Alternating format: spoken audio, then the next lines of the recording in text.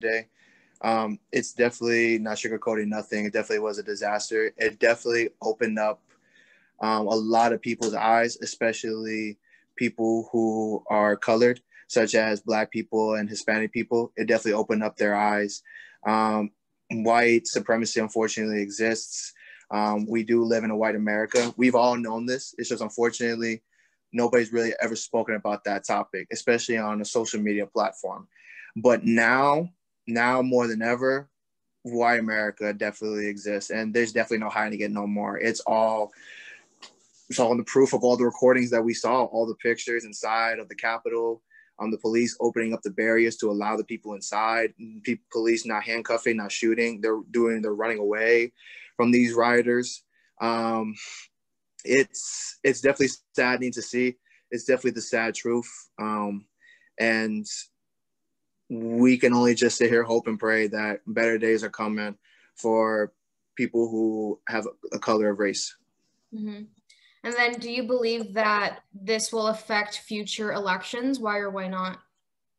Most definitely. It definitely will affect, especially on the Republican side, because, obviously there's stereotypes that a lot of Republicans are racist and stuff like that.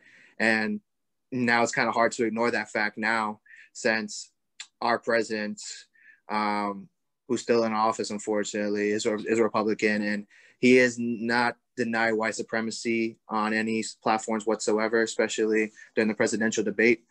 So this definitely will affect, but mostly on the Republican side more than ever. But moving forward, absolutely.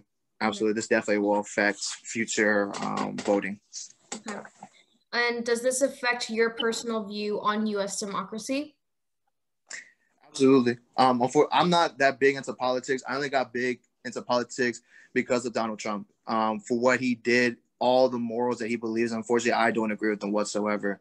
So before him, I never was big into politics whatsoever. But now more than ever, I am, unfortunately, because of him.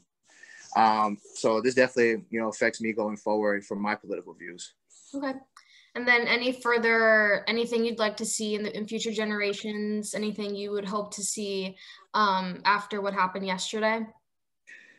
We're already on the right track.